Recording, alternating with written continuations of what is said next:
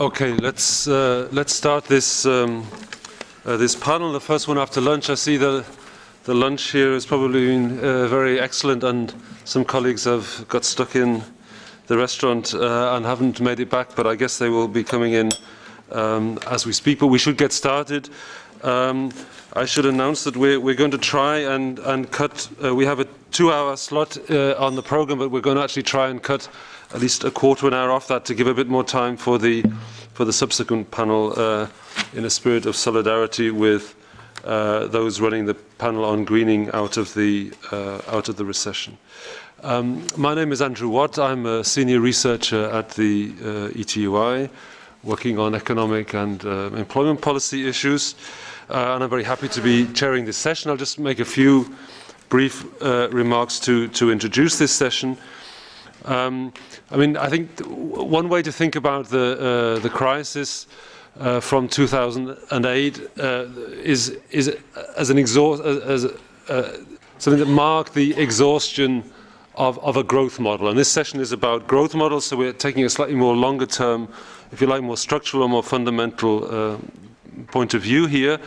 I mean, as we've seen in some of the other sessions, the growth model was based on a number of important elements, notably on rising inequality, on a globalization of trade and markets, and of a financialization of our economies.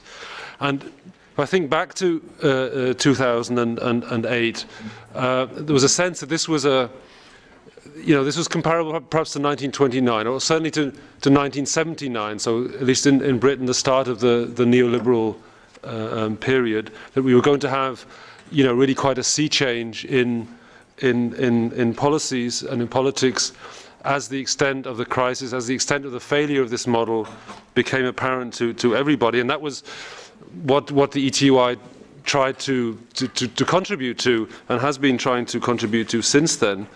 I mean, as you all know, at least this progressive change, we've certainly seen some changes since then, but actually there's been a lack of progressive changes. But we contributed this debate with a couple of publications here: After the Crisis Towards a Sustainable Growth Model, more recently Exiting the Crisis Towards a Model of More Equitable and Sustainable Growth.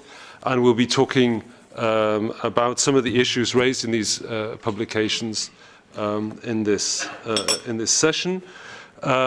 We have, I hope you agree, a very high-profile panel of speakers to do that. First off, to give an input, will be one of the driving forces, particularly behind the second book I mentioned, John Evans, General Secretary of TUAC at the OECD, who has about 20 minutes to make his points. Then we will have reactions from the panel here. We have three high-profile MEPs from three of the, let's say, left of centre groups in the European Parliament. Then we'll have also short comments by two academics, Isabel Casillas from UCL and Mauro Pianta from the universities of Urbino and Rome. So I will give the floor straight away to John.